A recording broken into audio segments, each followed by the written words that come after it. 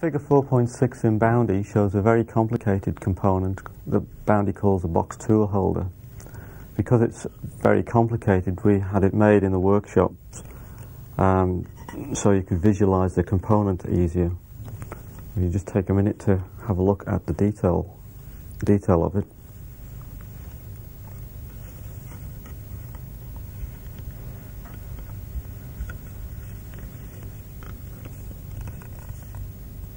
If we just go over to the drawing now, that's the front elevation.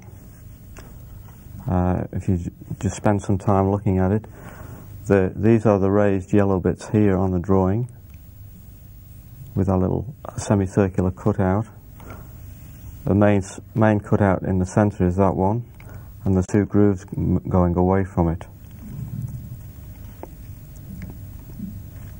Over on the left view, you come over here, just rotating that round.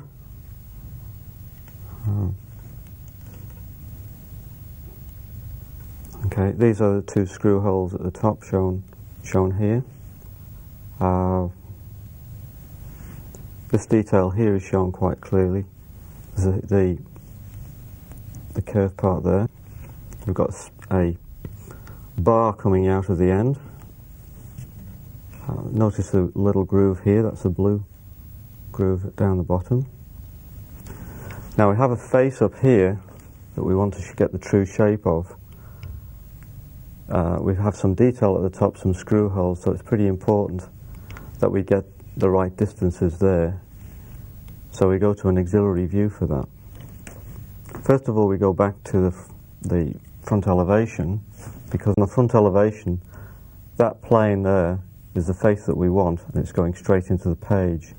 So we can just rotate round on that face to get our auxiliary view. Okay.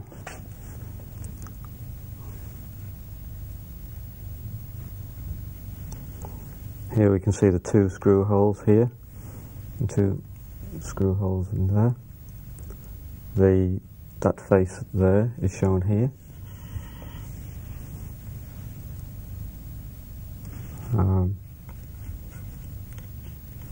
We have this little cutout here, which is shown there.